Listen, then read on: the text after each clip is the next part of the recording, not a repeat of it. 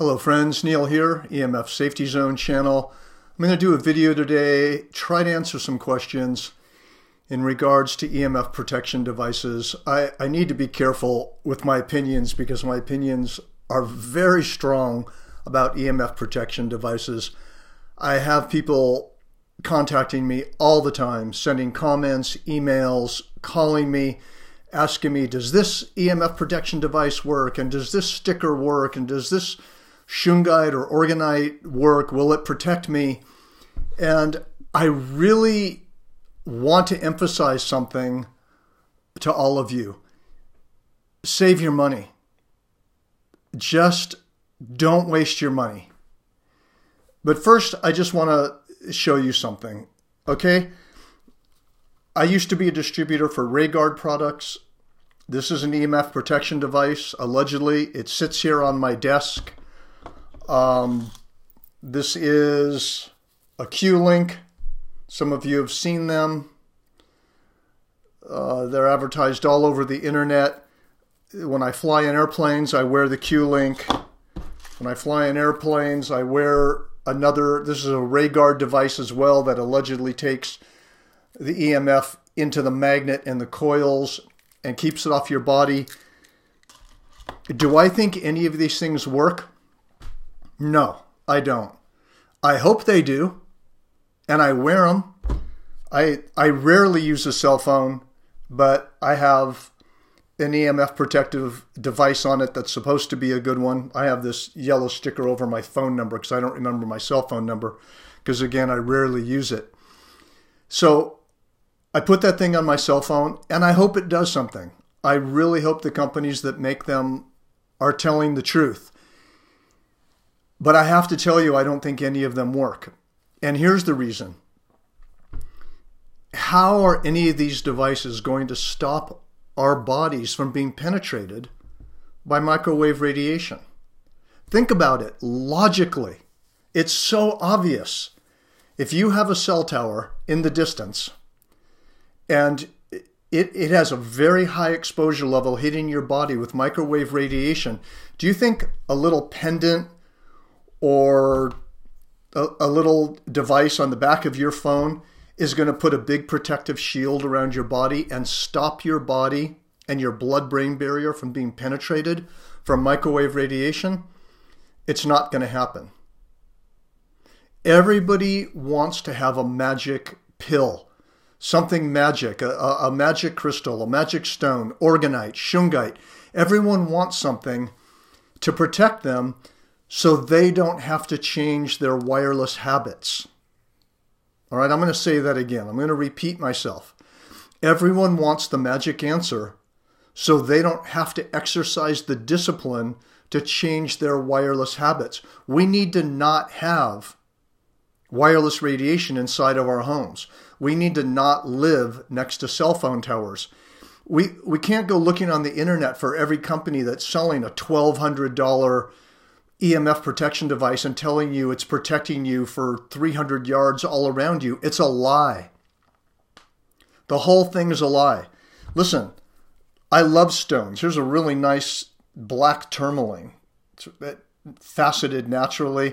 It's great. I love this stone. It's very grounding. It's very powerful. I have it sitting on my desk. I like black tourmaline. Here's a black tourmaline massage wand that I use for acupressure, using it on the body and on the muscles.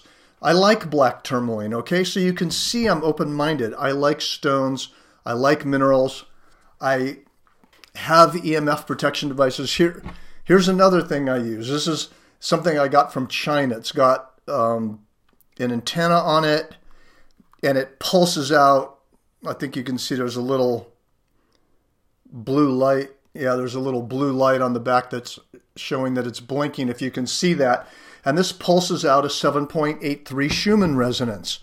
I've measured it with my meters. It does have a little bit of a resonance coming out of it. It's very low.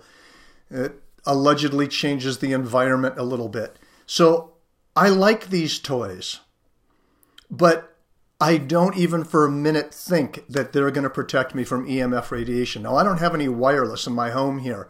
And as you can see, I have Swiss Shield Naturel RF shielding up on 2 walls to block the pulses from a military radar about 30 miles from here, which I can measure.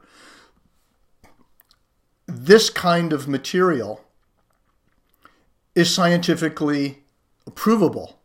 It works. It has metal elements in it.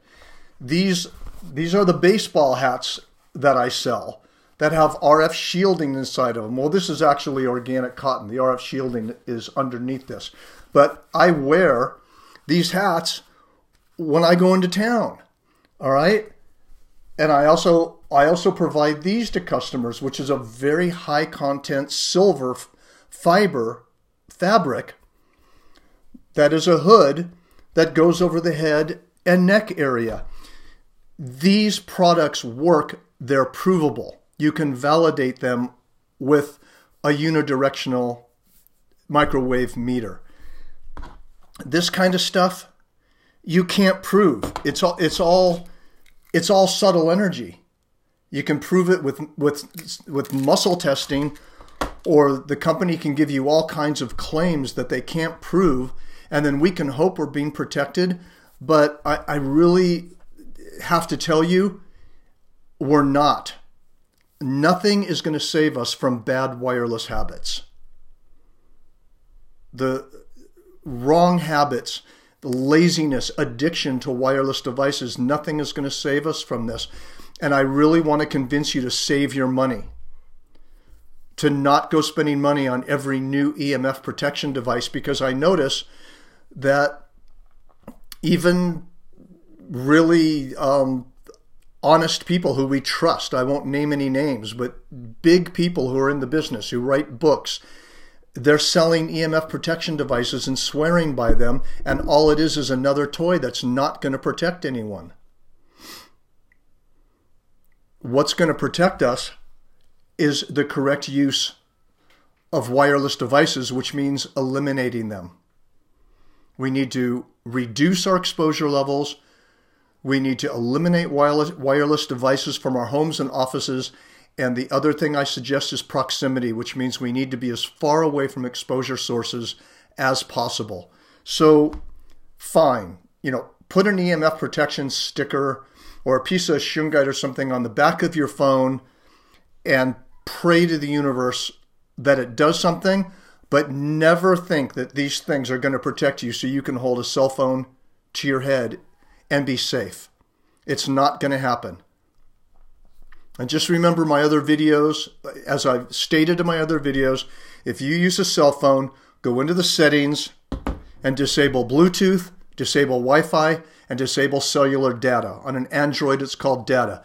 And that will stop the phone from radiating through your body while you're carrying it during the day. That'll cut down tremendous amounts of radiation from the phone. And you can still make calls and receive calls and make text and receive text. So that's a very hot tip for the cell phone. So again, please don't be sending me comments on the channel and asking me, does this EMF device work? Oh, what about this one? And what about this sticker that goes on back of the phone? None of them are going to protect you.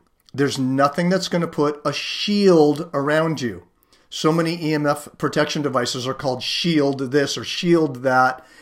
Nothing is going to shield us. We want to believe that we're going to have a big protective shield around us. It's not going to happen. There's no technology that will do that. So use whatever protection devices you want. Use stones. Wear your Q-Link and hope that it increases the resilience of the biofield.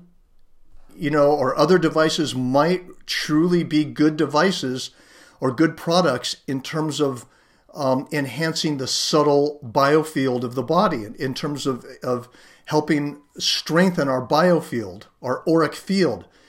But please don't think you're going to buy something and stick it on the back of your phone or put some kind of a big pyramid in your house and then your whole house is safe and you can use wireless devices. It's not going to happen. And I'm very strong in my opinions because I take protecting people seriously. I get calls and emails every single day from people who are suffering. And this is a very, very dark issue. The wireless issue is very dark. It's insidious.